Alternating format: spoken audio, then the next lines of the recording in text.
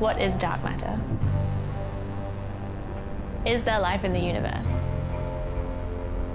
Will we ever be able to settle on another planet? There's so many unanswered questions.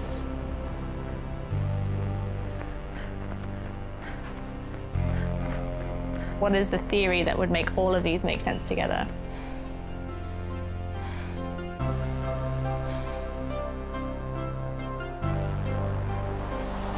My name's Michelle Collins, and I'm the Running Astronomer.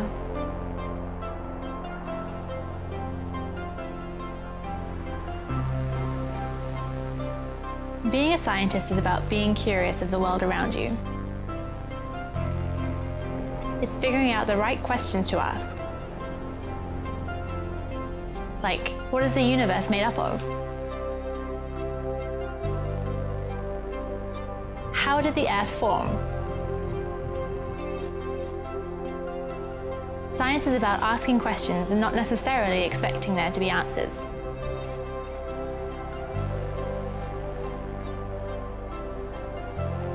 The more questions that we have, the more exciting the work is.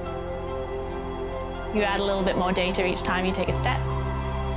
And even if that doesn't get you to the answer, it tells you where the answer isn't.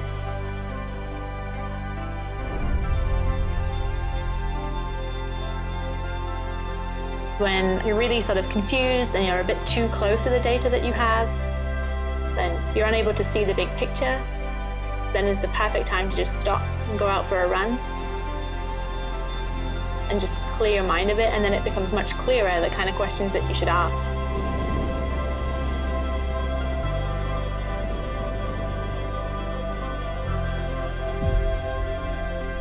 Maybe come up with something that you didn't think about before, like a new way to present your data that makes things somewhat clearer and that can lead you to the next step in your research.